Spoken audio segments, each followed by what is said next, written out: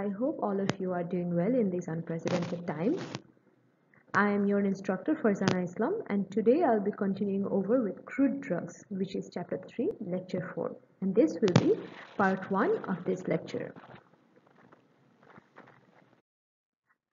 I will be talking about adulteration of crude drugs. So our discussion points will be adulteration of herbal drugs, types of adulteration, conditions of adulteration, methods of deliberate and accidental adulteration, and finally, evaluation of adulteration. So what is adulteration? Adulteration in simple words or in a very simplified manner is the debasement of an article or the act of making something inferior in quality or poor in quality by the addition of another substance. The term adulteration or debasement of an article covers a number of conditions which may be deliberate or accidental. So it can be both deliberate or indeliberate. Adulteration is the practice of substituting the original crude drug. So this substitution can either be partial or full substitution with other substances which is either free from or inferior in the therapeutic or chemical properties. And adulteration can also mean addition of low-grade or spoiled drugs or entirely different drug similar to that of the original drug substituted with an intention of enhancement of profits. So in commercial context, we see that adulteration is mainly done by manufacturers and suppliers with the intention of profit enhancement. We'll see that adulterant is a term that we are using very often going forward. Adulterant is a substance found within other original substance such as food, cosmetics, pharmaceuticals, fuel or other chemicals that compromises the safety and effectiveness of said substances. So mixing adulterant with original product compromises its entire safety, effectiveness, even therapeutic properties. So it will not be present in any specification or declared as a content of any of the substance and may not be even legally allowed. So adulterants can be sometimes useless and harmful, and sometimes it will not even be legally allowed. If we look into this slide, we'll see few examples in our day-to-day life and the foods that are adulterated. For example, tea.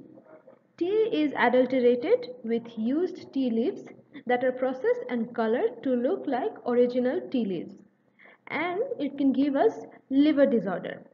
Milk is adulterated with unhygienic water and starch, and it can pose a serious health hazard and cause stomach disorder.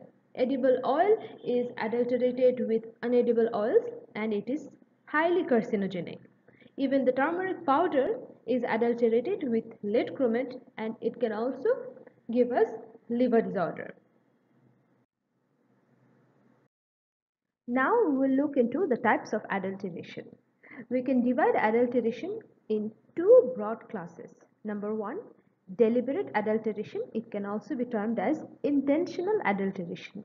Number two, accidental adulteration, sometimes called indeliberate adulteration. So what is deliberate or intentional adulteration? So these deliberate adulteration are normally commercial, so mainly done with the intention of profit enhancement. It is done intentionally, which usually includes practice in which an herbal drug is substituted partially or fully with other inferior products. So we'll see this happening most commonly in the case of volatile oil containing material, where the dried exhausted material resembles the original drug and is free from the essential oil.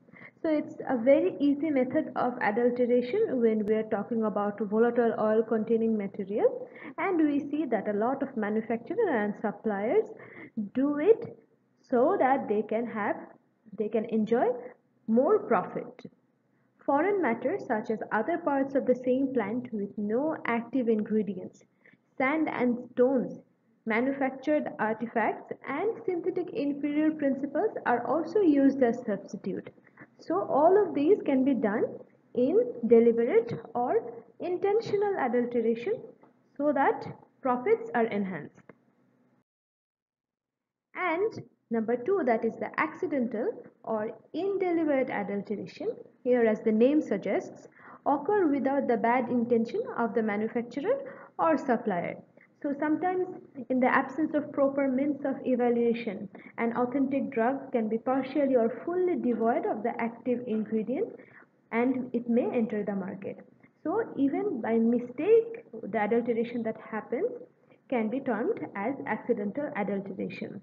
So factors such as geographical source, growing conditions, processing and storage, all are very important factors. When they are not maintained, they influence the quality of the drug and we term it as accidental adulteration because the manufacturer and supplier did not have any bad intention or ill intention of adulteration.